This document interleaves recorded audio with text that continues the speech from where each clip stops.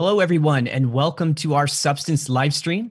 My name is Wes, and I will be your host.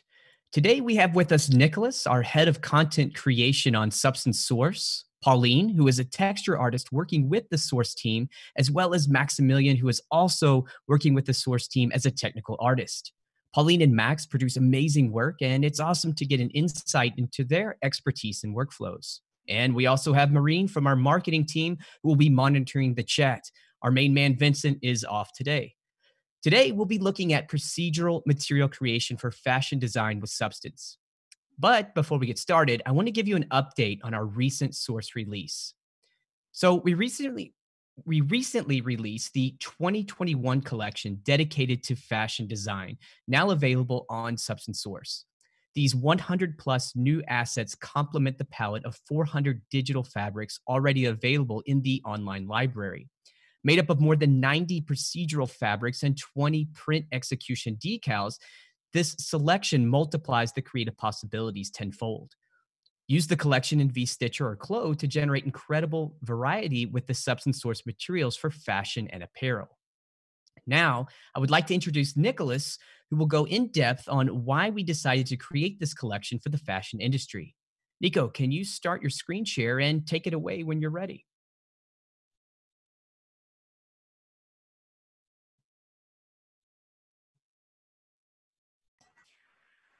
Hi, thank you, Wes. Can you all see my screen?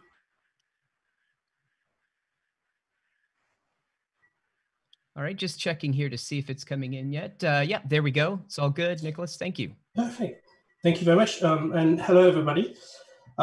Today, I would like to talk a bit more about how we created the latest collection dedicated to fashion industry for Substance Source, and more specifically, how digital materials can enable new workflows and perhaps even optimize the way we design and build fabrics and fashion items moving forward. So first, I'm going to introduce briefly myself. My name is Nicolas, and I'm head of content for 3D and immersive at Adobe. I did the creation of content for Substance Source, our online library of ready-to-use PBR materials.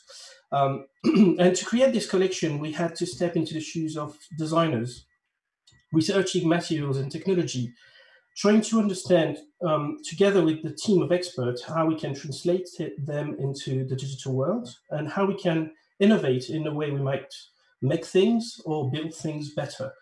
And more generally, what's inspiring and what's curious to designers, not only into the world of fashion, because that's what's fueling our creativity. And we built this collection exactly in this way. And we believe that digital materials can help designers and artists to be more efficient in their work and more creative. We wanted to provide content, ready-to-use content to follow the following workflows. First, design fabrics in digital and how to get fabrics to look photorealistic.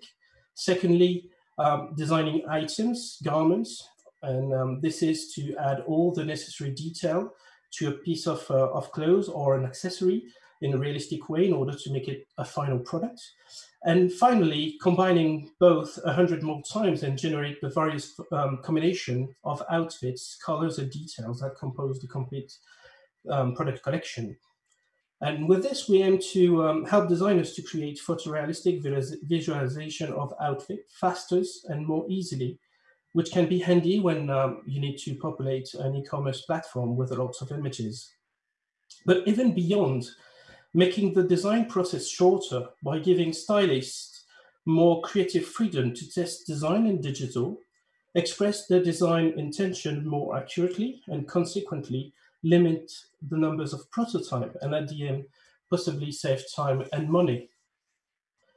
So what's new with these digital fabric textures? This is not a new concept, and this is not even the first collection on Substance Source.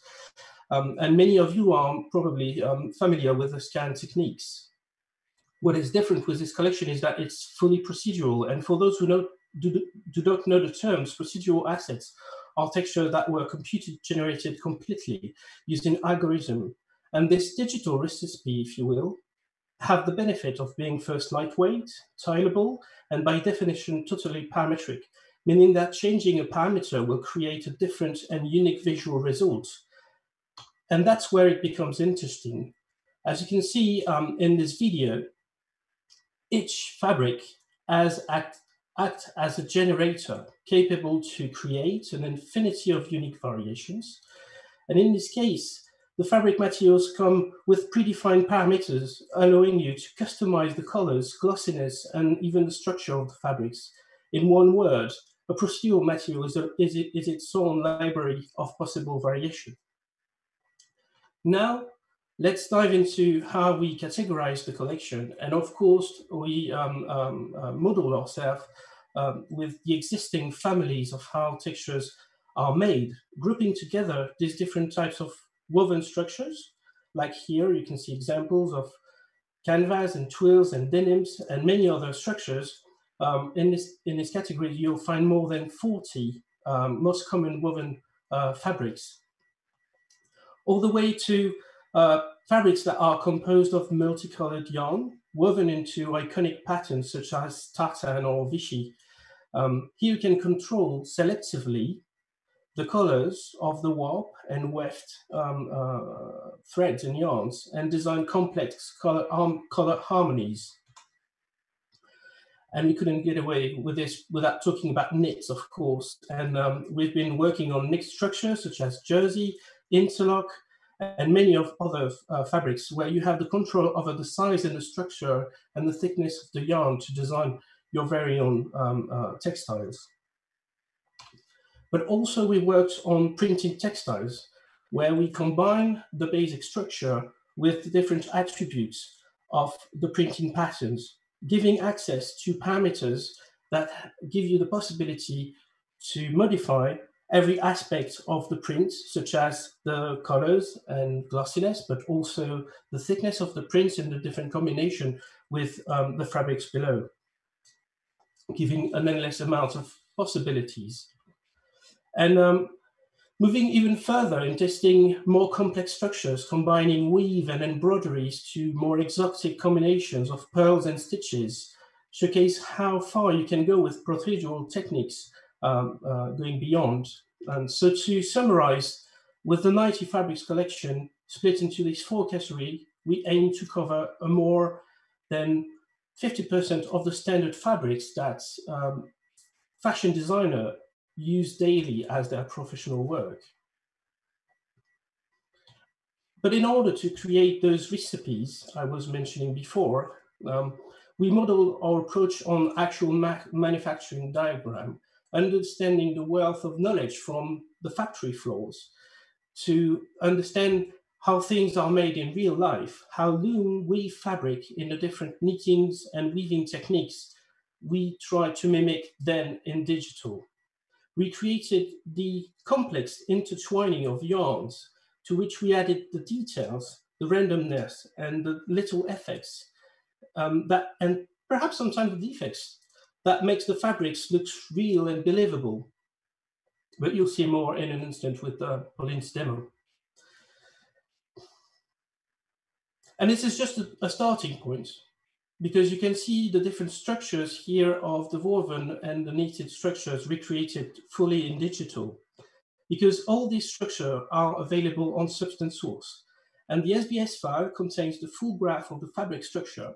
So if you happen not to find a fabric you seek in this current collection, you can make it from an existing graph.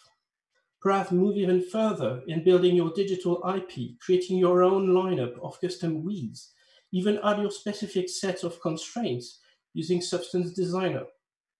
And of course, Pauline will come back on that in a few moments. But the result is a powerful combination of photorealism and creative freedom, the ability to test freely as many design options as you need in a realistic way, and down to the yarn level if needs be. Here's an example of the few variation in a single procedural asset, but the numbers that you can generate is obviously endless. Consider the impact that it may have on the design process itself and the manufacturing cycles moving forward. They provide the freedom to explore more colors, more patterns, in such a way that design intention are better understood. Decision educated and documented, leading to fewer prototypes fabricated and perhaps less samples produced. And being able to generate the entire color range of a fabric in a few clicks and more if needed can be very handy if you must generate thousands of images to feed an e-commerce library or an online configuration. And just think about the amount of resources and time required to do so if you had to scan every single one fabric before starting your work. And now back to you, Wes. Thank you, Nicolas. You can go ahead and stop sharing your screen. That was an awesome presentation. Now we're going to switch over to Pauline. She's going to walk us through an actual live demo of a material in Substance Designer. Pauline, please go ahead and start your screen share and take it away when you're ready.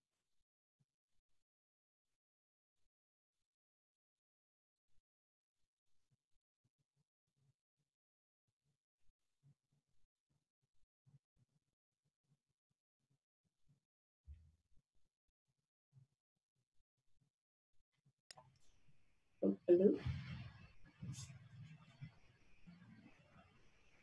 Okay, there we go, Pauline. I think you were muted. Oh, sorry. No, it's okay. That's okay. Yeah, you're good now. So we can hear I'm back. you. So hi, I'm Pauline. And I'm part of the Substance Source team. We're going to take a look at those three materials here.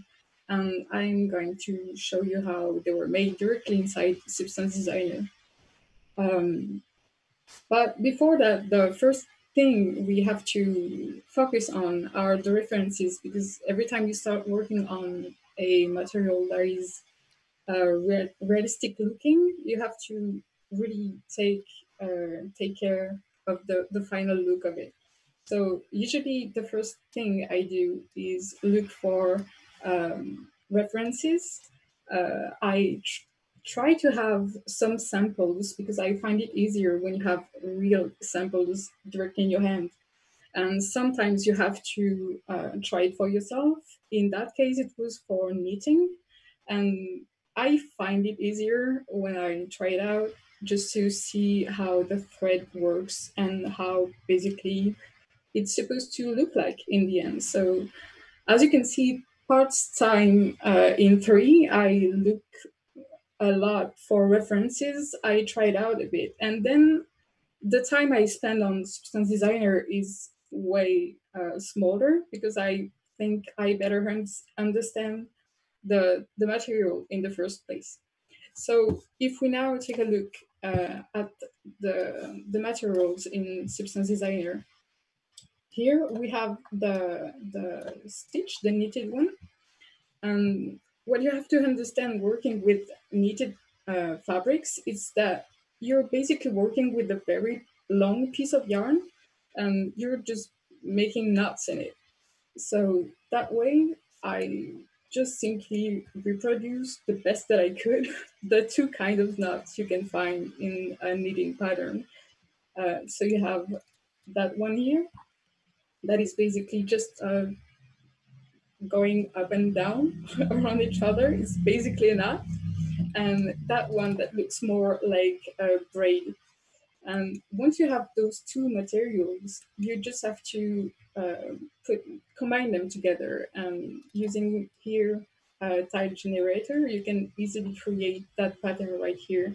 And it is the base of your material.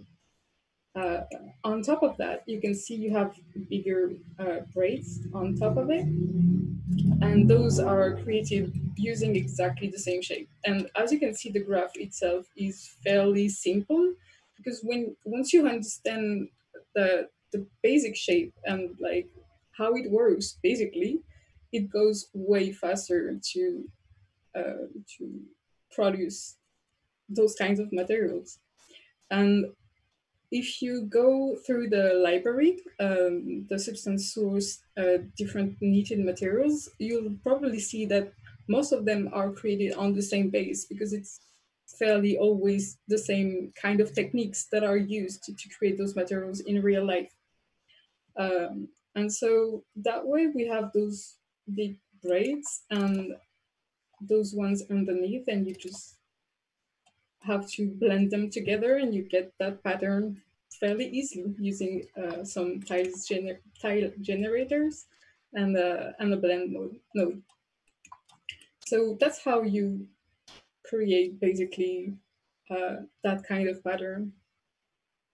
Pauline, sorry to interrupt you, but I was wondering, could you zoom into the first part of your graph so that we could see that basic shape, like when you the very beginning? How did you make that shape? It's super intricate. It looks like, but it seems simple once you show the shape. Well, it is kind of simple. The thing is that the knot fibers already exist in Substance Designer, and I use it as a base for pretty much all the threads that I have to create in every materials.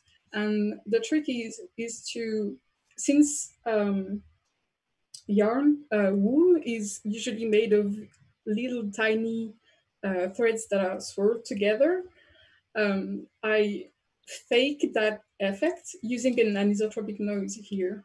And as you can see, I just like rotate it to be around the same direction as the fibers and just multiply it on top. That way you have a fake tiny threads effect. And then to create shapes, it's fairly like here is just a simple swirl, so it creates an S, and when you mirror it, it makes half of a braid basically. So you can get that pattern fairly easily here.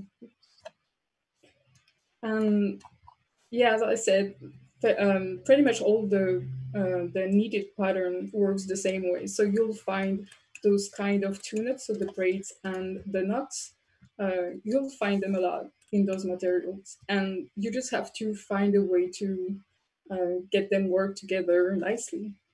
And since you're only working with one thread in that case, you basically have parameters for the color, of course, but also the metallic and roughness for that thread to change the look of the final material.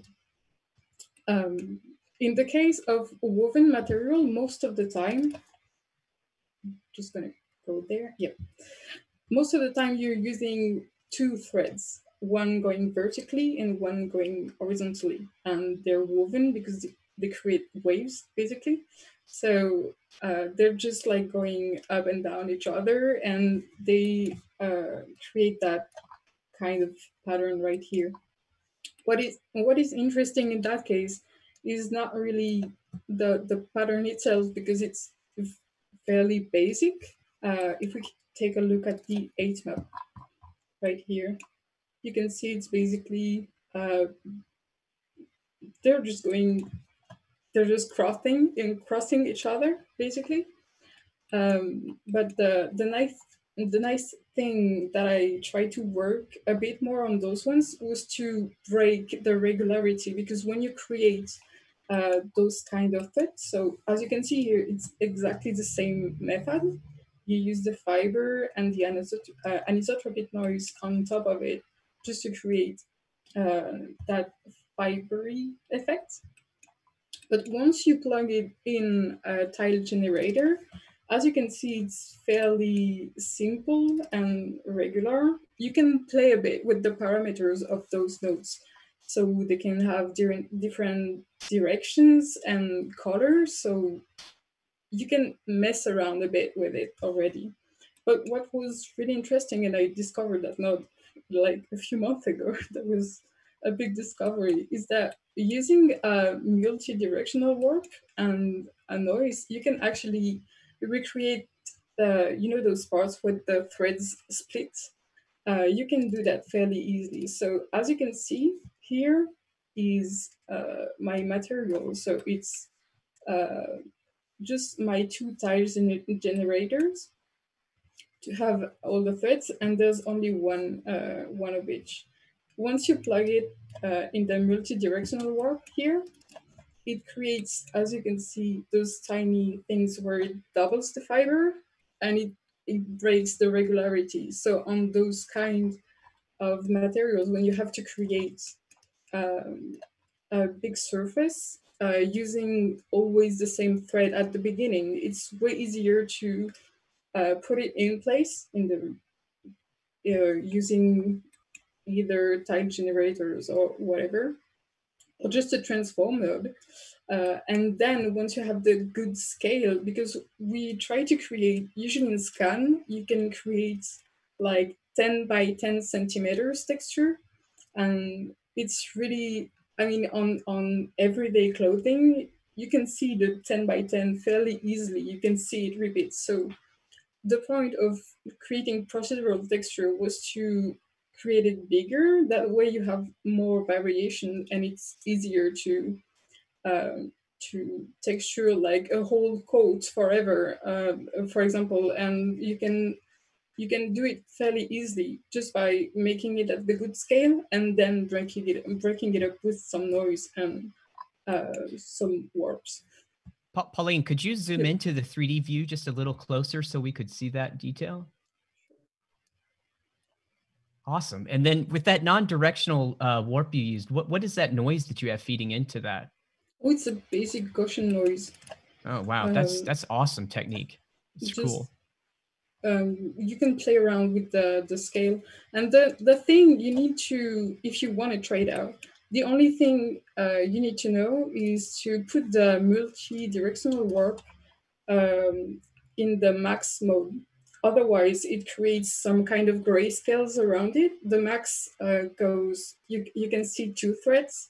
The mean effect right there is like, it makes it thinner, I think it's that. And the chain makes some wiggly stuff. It's really fun too. You should try it out. But the max effect does that. It just doubles and you can see two or more threads.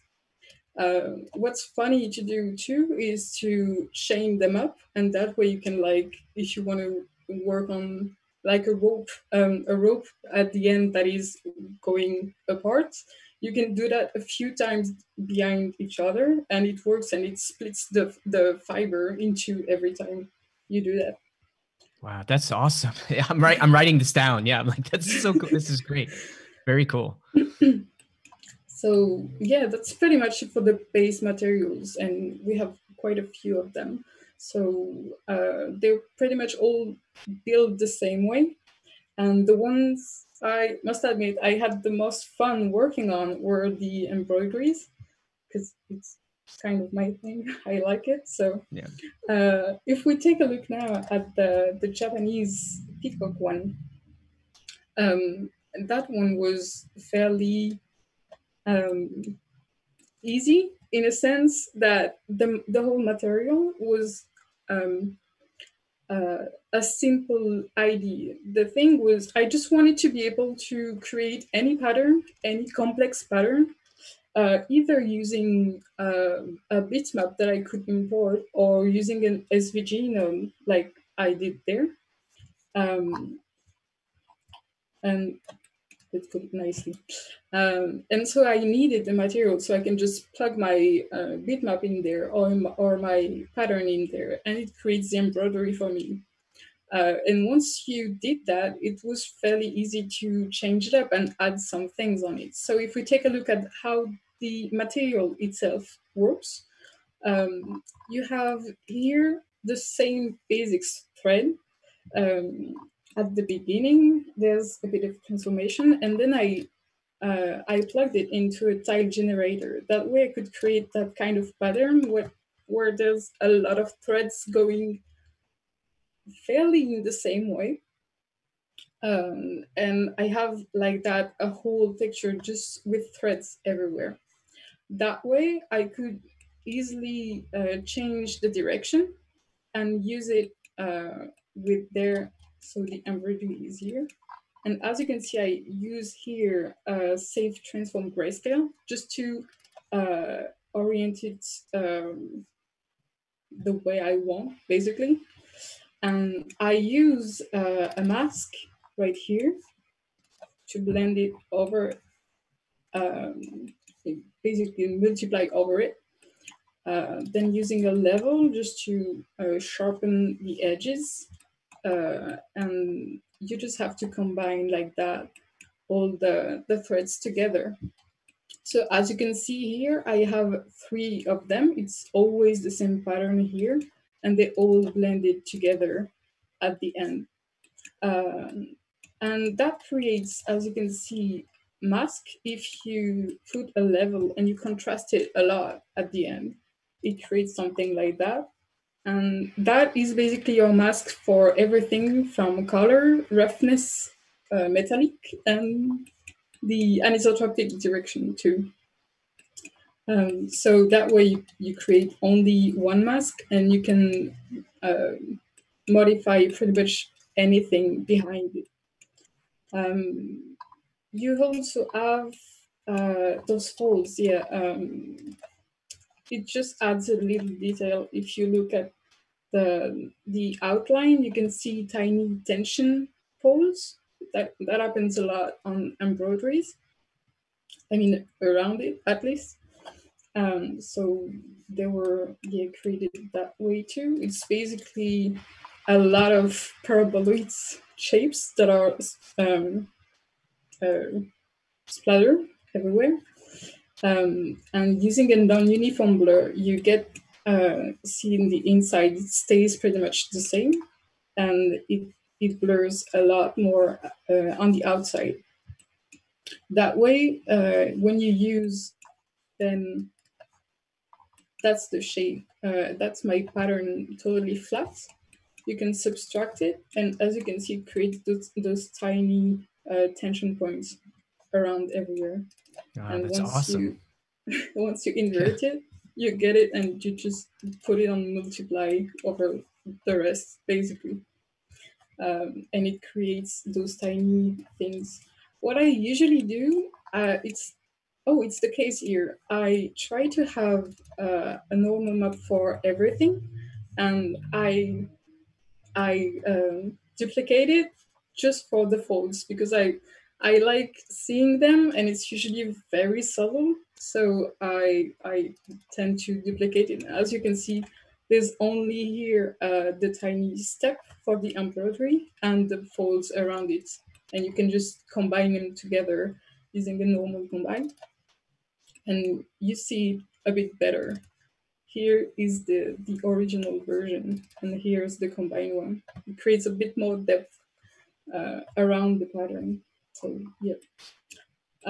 And once that's done, that was the hard part.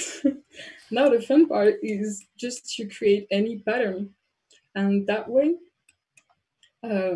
you can change a lot of things. The way I thought about it was using grayscale, because it's easier using an histogram select. As you can see here, it's the beginning of all the mask that we created after. So I needed to create a pattern with only 3 gray scales, basically. And that way you could fairly easily get the pattern at the end using the histogram select. In some cases, it's easier to create complex patterns using either another software and drawing it using a bitmap. You can also create SVGs directly inside Designer. And that way you can, as you can see here, the body is an SVG node. But for the feathers, I thought about drawing them all, but then it was like, it's going to be really, really time consuming. So I'd rather draw one. So that's what I did there. I drew one, and then using a tile sampler, you can get the whole tail in one go, and I don't have to draw them all. It would have been too tedious to do that, and I honestly didn't have time. So that way you can combine the 2 of them. So here I have the straight version of the feathers, just using the swirl to give it the S shapes, just so it looks a little bit better. Sorry.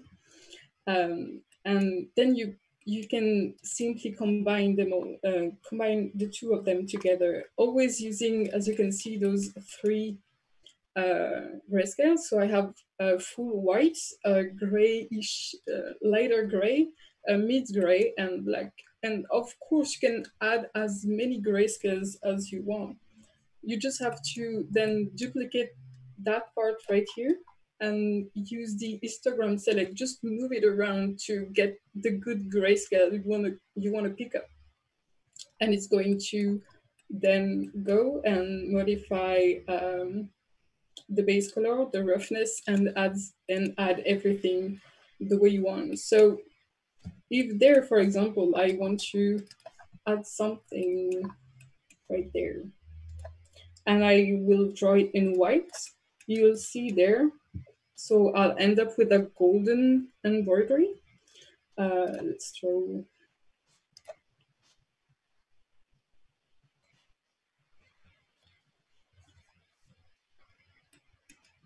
And you can get tiny stuff. It takes some time. But you can get like tiny stuff like that on the side, and that way you can easily try out and change colors if needed, change the whole material if needed, and you can just go ahead and be creative. And if you don't like it, you just take it off, and that's pretty much it. So yeah, the whole embroideries worked pretty much that way, always using the grayscale in input. And yeah, that's pretty much it. Wow, thank you, Pauline. That was incredible. I mean, that was awesome to get insight into your workflow here in Designer. Yeah, I'm going to hit you up offline to ask you for these substance source files afterwards. Sure. But that's a good point though, because since these are on Substance Source, the actual SBS file, please correct me if I'm wrong, Nicolas, but that SBS file is available as well for people to download and check out in Designer. So that's really great. Yeah, Pauline, seriously, these were amazing techniques. That was really cool. Before you actually stop sharing your screen, I want to take a small break right now just to address a few questions in the chat. And Pauline, I have several here that are probably geared towards you. And so let's just keep your screen share going in case you need to reference anything.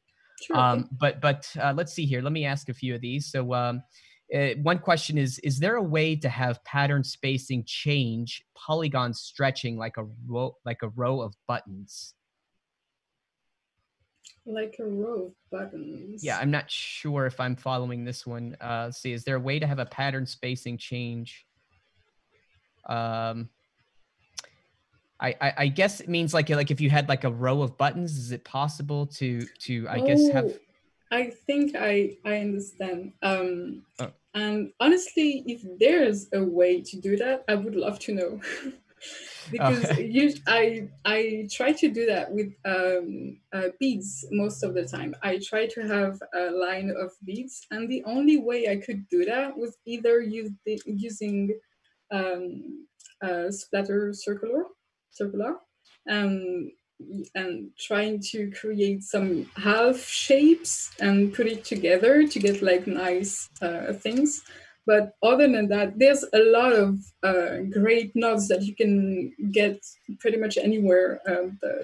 The Substance community is pretty great about it because they share a lot of stuff. So I'm pretty sure you can find someone who tried it out already, but I don't have any tips for it right now, honestly. Okay, awesome.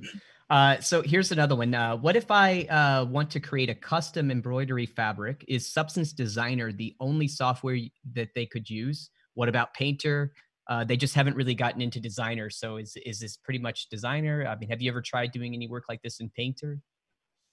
Well, I tried, but it's basically the same thing as here. By that, I mean, I usually create a material that are just threads.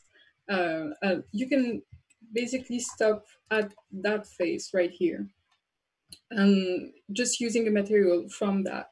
I then would put it into Painter and paint some, some mask around it. I mean, to create some, some masking of that material. But I I personally prefer designer because I feel like I can do more what I want with the material than it's only personal, but like I'd rather do it that way. I Yeah, find it easier. Yeah. yeah, I would agree with that too, and that's one thing I always try to recommend to people is designers definitely not as daunting or scary as it looks. Yeah, it's It's node not. based, but the nodes are really more art oriented nodes. Yeah, there's functions in math, but I mean, for the most part, the nodes you see are things like levels and transform and blend, and it's more like digital compositing except for Yeah, textures. You know, so it's exactly. yeah, I highly recommend. Don't let it scare you. Jump in and give it a shot. So Pauline, there was a small clarification on that last question I asked, the one about the row of buttons. It was saying row without distorting. So I guess maybe creating a row of patterns without them distorting. I don't know if that rings any, it helps at all, but Mm, yeah, well, unfortunately, I'm that's sorry, I'm not really sure on that question myself. no, it's okay. But I think that if it's a distortion, it's mainly because of your UVs. I don't know. It really depends on the case, honestly. So yeah, I honestly I don't know.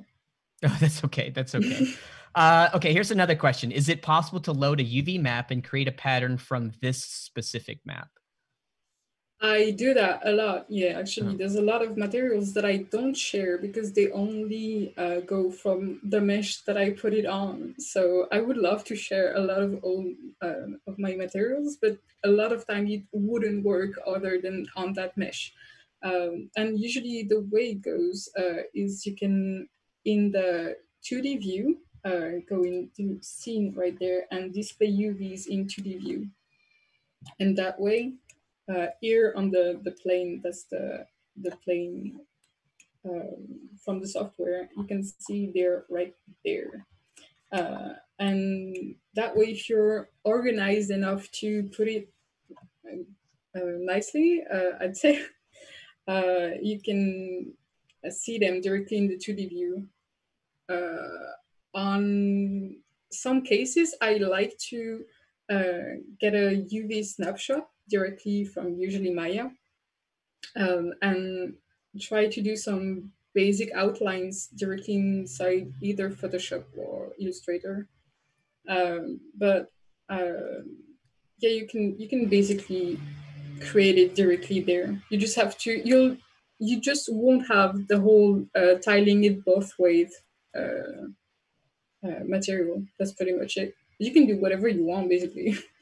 It's up to you.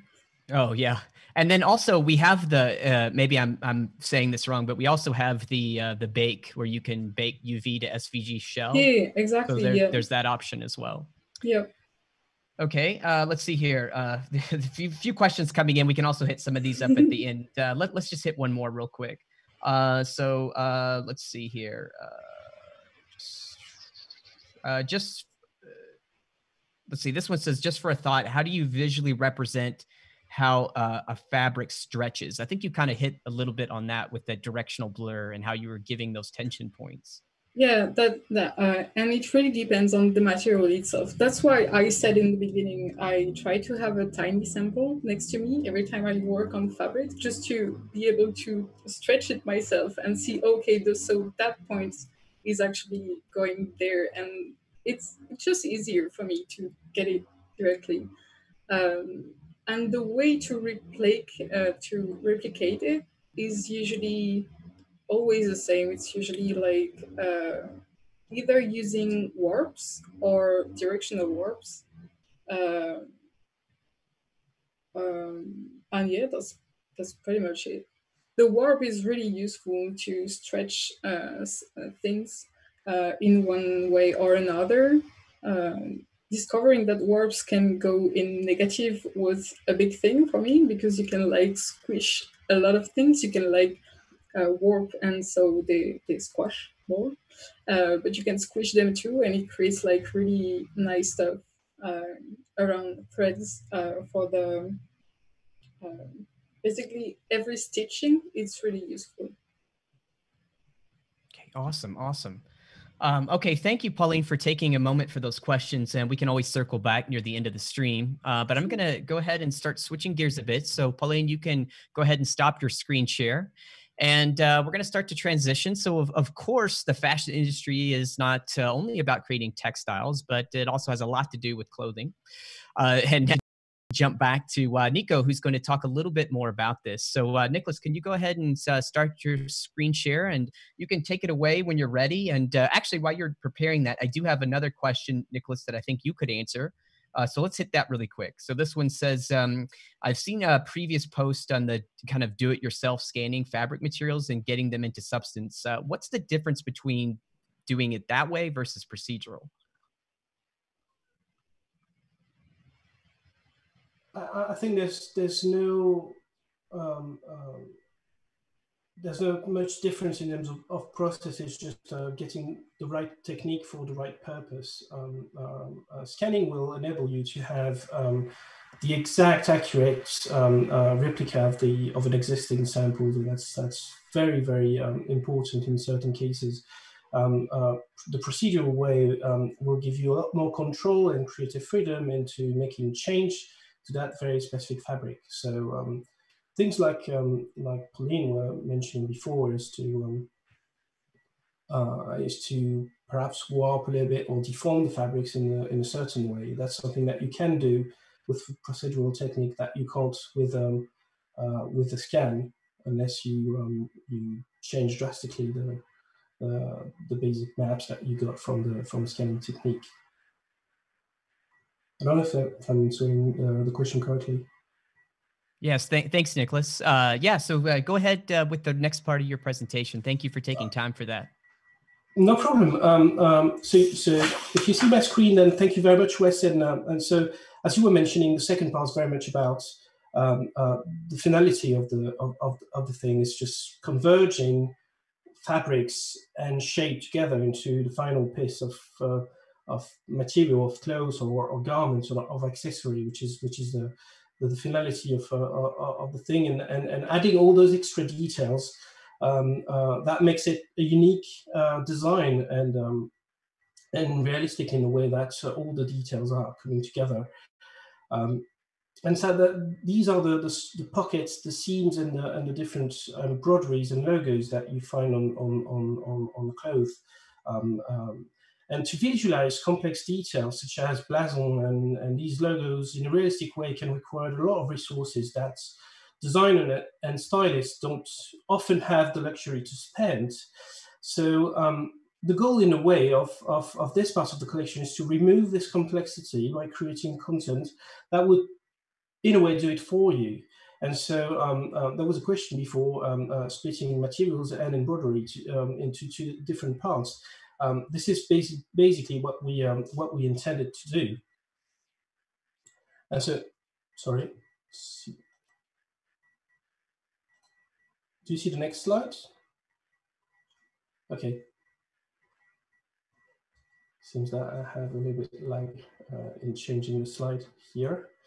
And so basically that's what we did with procedural decals, which is basically our materials that reproduce the visual attributes of specific techniques that are designed to be applied locally on garments. And so we splitted these elements into categories where we explore the main technologies to create details on clothes, such as prints, like silk print, transfer, and this time very literally digital printing of artworks, of fabrics, and the different effects this would have onto the surface of the materials and the textiles, to embroideries, top stitching on top of fabrics to create blasons and logos, and simply write down your initials on the shirt, to embossing and having control over the thickness and the force of, and possibly the smoothness of the artwork being waffled into the fabrics, to all these details that makes it a lot more realistic, like trims and seams and stitch, even labels that you need to add to add this extra information, making the thing more believable in a way. And so we design tools that are simple to use, just importing 2D artworks created using any 2D program into the Substance materials, and it will be transformed into the desired print execution. And here's an example of a close-up that we created with the decal for flat embroidery, where the Substance logo is basically transformed, and you have an addition of this outline, which you can control specifically, adding the small effects that would be a lot of resource hungry to actually create using 2D techniques.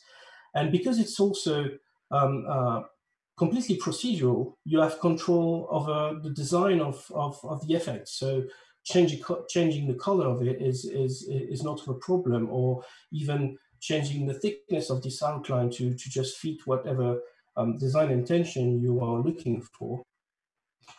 And you know, in a video, this is a little bit more obvious to just drag and dropping the elements on your model and position it and scale it and then customize it. And it works the same way, whether it's an embroidery or a simple sticker. You have the possibility to add extra level of details that will help to make the item identical to the final real product. And it's a great playground too. It's in a way an ultimate test bench to scale every element to the right size, shape, and colors before moving to production, or even validate that the artworks you're using is fit to this technique. And moving forward, you can test many other things. What's also very interesting is that these elements can be combined to each other to build more complex artwork. And so, for instance, here, this example is mixing flat embroidery with more fluffy ones, which have the capability to incorporate patterns and change colors, to even glittery embroideries and many more if you dig in Substance tools. But better show than tell, right? And then I'm going to hand out the mic to Maximilien, who has been working on designing the decals and has produced these visuals and will basically drive you through how to use the decals from the collection. So Max, it's your turn, and can you share your screen? And take over when you're ready.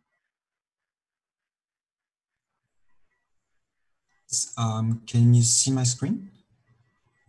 Yes. Yeah, that looks great, Max. Okay, perfect. So hi, I'm Maximilien. I'm a technical artist here for the Substance Source team.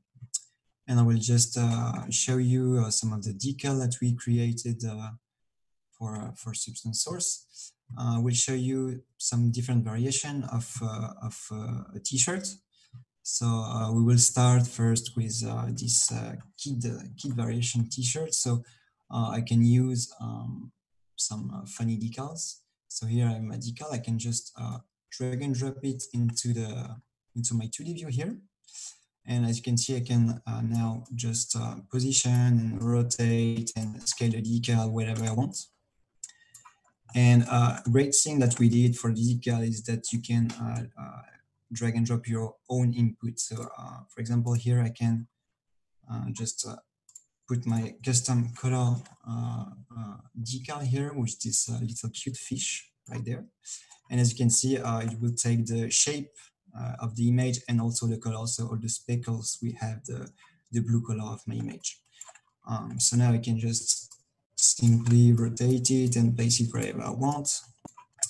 And maybe this guy needs a friend, so I can duplicate this guy here and maybe scale it down here and change color with another input. We have also some second decal, so I can show you that maybe if I want the scale of the fish, so I can just click on the second decal and it will, so sequin is this kind of little shiny disc. And so if I just drive it with a mask, as I did earlier, with this kind of mask, you will see that I have my little second scale of the fish. So that's a substance. So I have parameters, and I can, for example, play with the amount of second here to have bigger ones. And for example, the color of the stitches here. And the great thing with second is that you have a color for each side. So when it's going upward, you have another color. So we did that too. And you can also drive the direction of the second with a custom mask too. So for example, here, if I go and drag and drop another decal, you will see that you will have both direction of the second. And you can of course change the color of it to have nice blue here and this light blue there. And there you go. You have your fish here, and you can also use the tool of Substance Painter as the paint brush, for example, to place your second exactly where you want. For example, so if I stamp right there, you can see that you have those kind of things. You can remove them too, so we have you have exactly what you want, and that shine like a real second. So I think that's it for the first one. I can show you the other one if it's possible. Yes, I can show you here another one which is used a lot, for the t-shirt print execution. It's the eye shine print execution like this. So again, I just drag and drop. I can scale it wherever I want, and as you can see, that's this kind of print where you have this reflection here. And as earlier, you can also add your custom images on it. So you can just drag and drop anything, and you will have the print execution exactly like you want.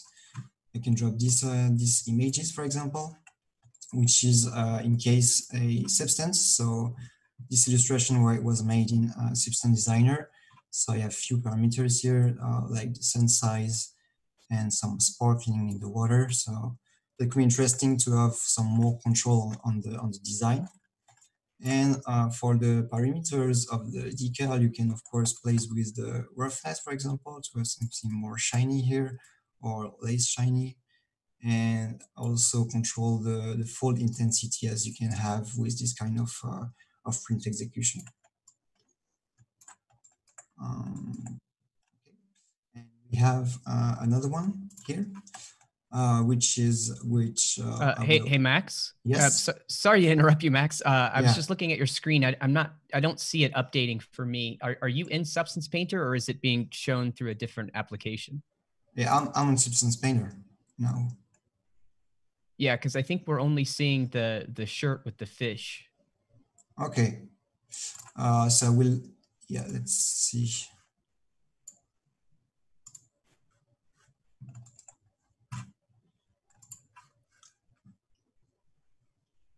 We just stop sharing and reshare to see Okay, sure. If it's going. Okay, no problem. Sorry, everyone. A little technical difficulty. We'll start it back over.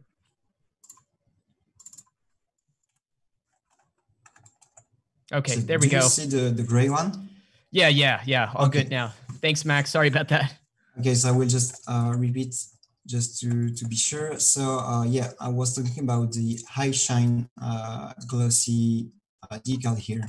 So this kind of print execution, and I was saying that you can also, of course, put your custom color on it. So, for example, these images, if I drag and drop here, you can have the result that you want. And I was saying that this one was a substance, so I can. This illustration was made in Substance Designer, so I can have control of some parameters as the sun size, the sparkling density here. And for the decal itself, you can play with the roughness, for example, to have something more shiny here or less, and play with the fold intensity here that you can have in this kind of print execution. So that's it for this one. And yeah, I just go ahead for the last variation here, which I will show you that we also provided some seams. So here you can see I am those red seams, and if I just click on other seams that I have in Painter, you can just see that in one click I can change the look of the seam. So it's pretty nice and pretty quick to iterate on some Hey Max, designs. I'm sorry again, man. It looks like it just started freezing again. Yeah, I'm not sure about that. Maybe just So real quick.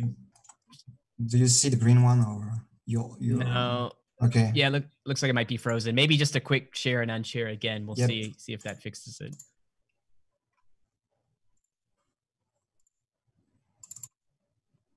Is that okay? Yeah, there we go. Sorry about that. Okay, nice. No problem. No, I was just saying that we also provide some seams and stitches, and in Painter, if you just so you can move them whatever you want. If you click on other one, it will replace it and keep the same place, so you can quickly iterate and try some different seams. And we just finished with some embroidery. Some embossed decals, sorry. So that's the same feature. You just drop your decal, and you will be able to add your custom mask. For example, I can take this Substance logo here, and that will emboss the T-shirt, and just act in the height and normal of the T-shirt. And you can, of course, play with some different parameters. For example, the sharpness of the emboss to have something more like a cushion, or contrary, something more sharp. And that's it for me, I think. So. All right, that's awesome, Max. Thank you so much, man. Hey, I'm sorry that I had to interrupt you a little bit with some of the freezing, but I'm sorry too. Yeah, no problem at all, though, man. It worked really, really well. Okay. So yeah, again, thank you, Max. That was awesome demo, and that's really cool to see. You know, the level of what we can do with this new assets that we have from Source. And again, just to remind everyone that collection is out there and ready for you to give it a shot. So Max, if you'd like, you can go ahead and just stop sharing your screen now. So we have just one other question that we'll go into before we close out the stream. So this is kind of a general question that I think maybe everybody can take a little stab at. But basically, this one's asking what is the most compatible and best rendering software that works best with Substance to bring out the real characteristic of fabric as the material turns out to be a bit unrealistic. So I guess they're asking, like, what's the best renderer for working with fabrics and the Substance materials that we're showcasing?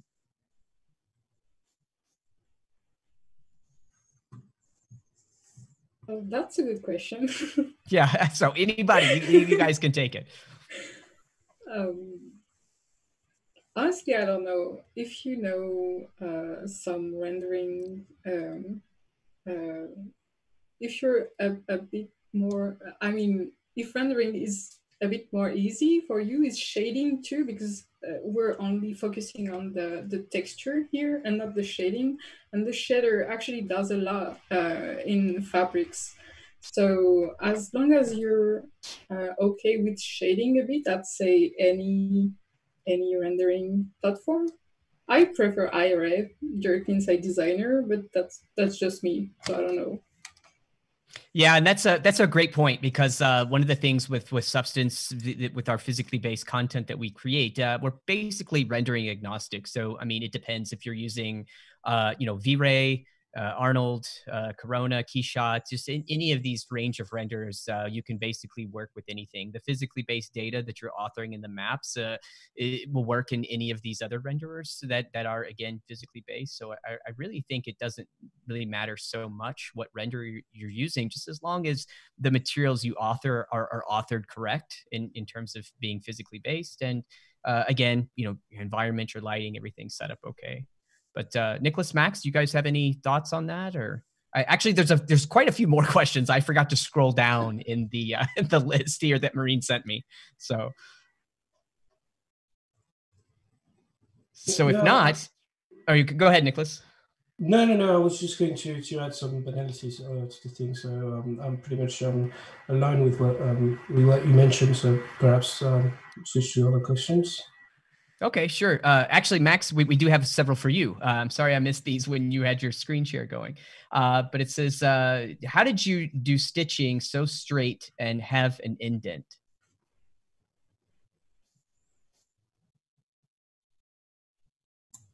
That you just drag. I don't show that, but it's just some drag and drop into the 2D view, and it will follow the shape of the cloth.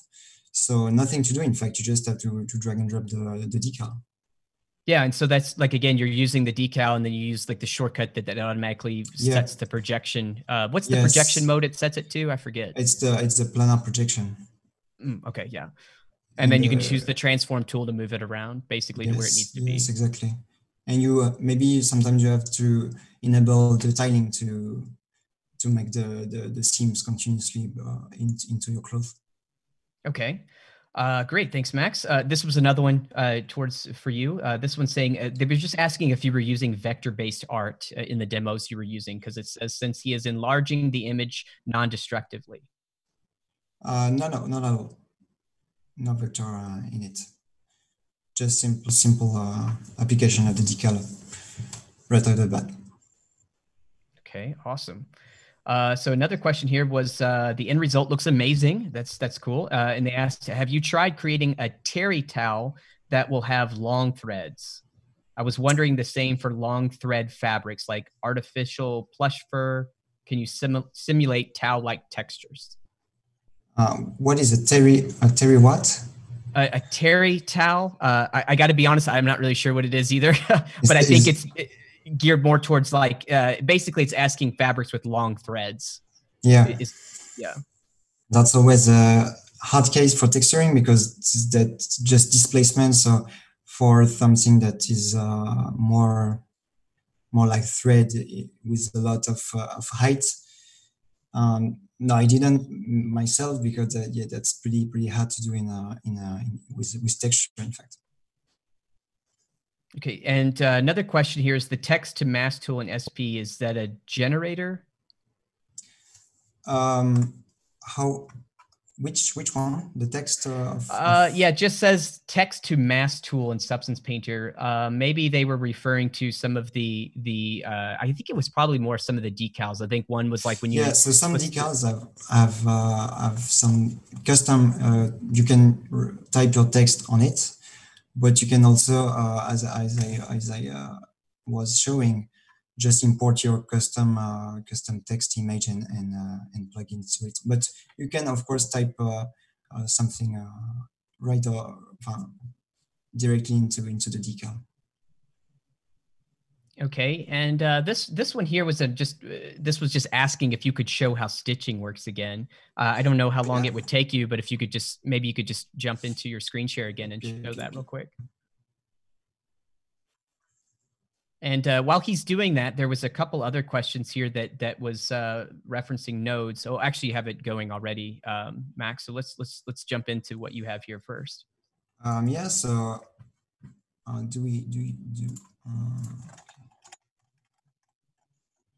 so if I search some seam here, for example, this one, I just drag and drop here, and as you can see, is now there.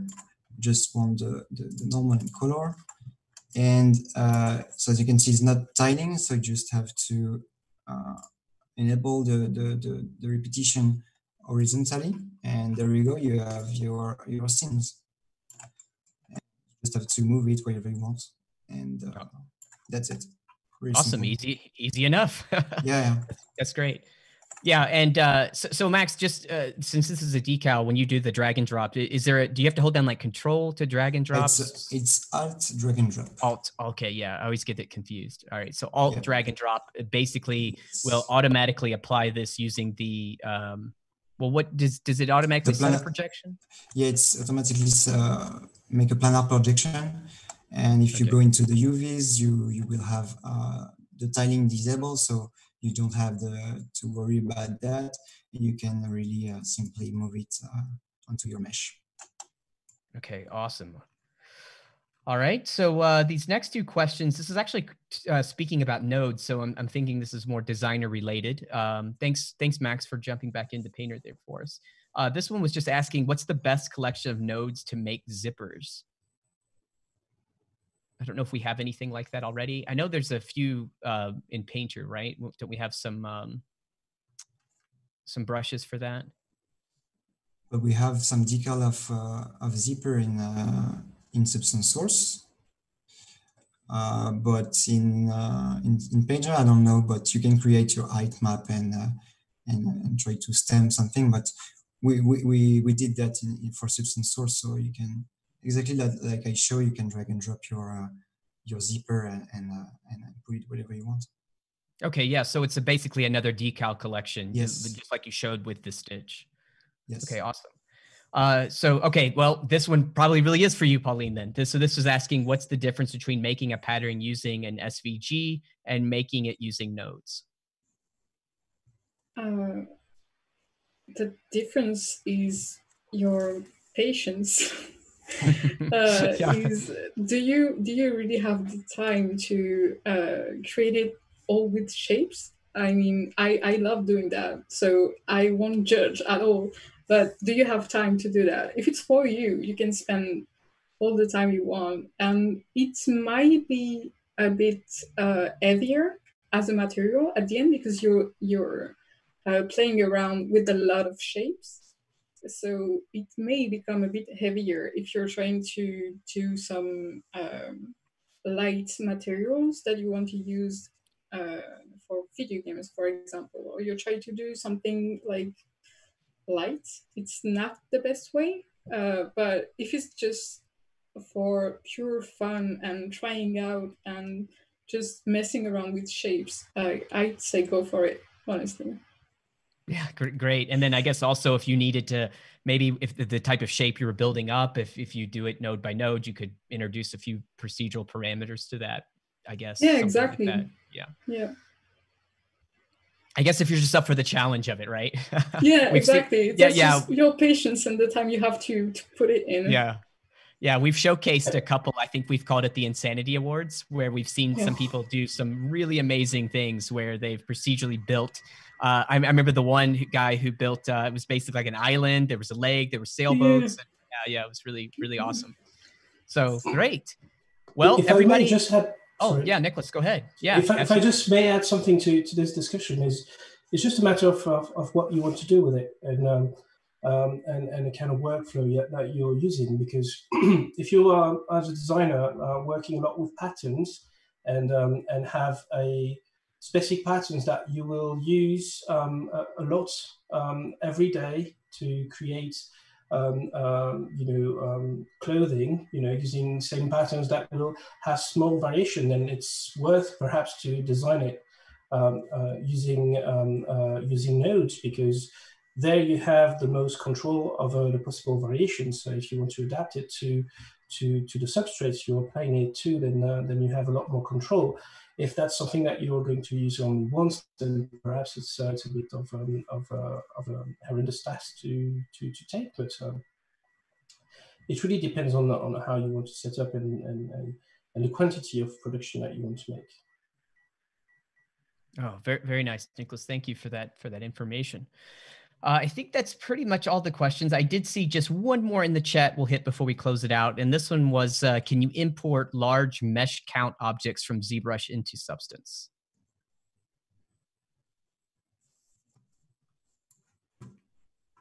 And I think you definitely can. So basically like how heavy mesh, you know, like yesterday I used a mesh. It was 9 million. 9 million triangles. I was using that in Substance Painter, no issue. Max, I mean, how far have you pushed it? Do you know? I don't know. I don't have the counts, but I never had issue with this. I can tell. Yeah. I think it's just it's however. It's however much you can throw at your machine. I think. Like I'm pretty sure we don't have some type of special like polygon max count or anything like that. But I think it just depends. Substance Painter especially, but most of the Substance tools being GPU bound. I think it's how beefy is your GPU, I would say. Yeah. All right. Well, great. So, you know, I think this is going to conclude our stream for today. So I just want to thank everyone for joining us live. And a special thank you to Nicolas, Pauline, and Max. It was really great to hang out with you guys for this live stream.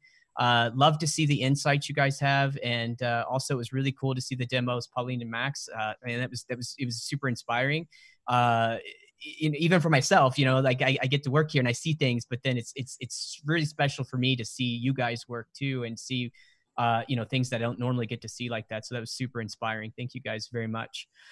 So what I want to also say is just let everybody know about our next stream. We don't have a cool image to put up right now, but the next stream is going to be on July 30th. It's going to be 10 a.m. Pacific Standard Time is when it starts, and it's going to be about Substance 3D and news. So we'll see what that's all about. And just keep an eye on our Twitter, you know, our Facebook groups, things like that, where we are constantly just updating that with information on streams like this. And Vincent is working over our Twitter stream and stuff, so he'll have more info on that as we get closer to the stream. So again, thanks everyone. Take care, be safe, and we will see you next time. And lastly, little special shout out to Vincent. Happy birthday, buddy. See you guys later. Thank you very much. Thank you, Wes.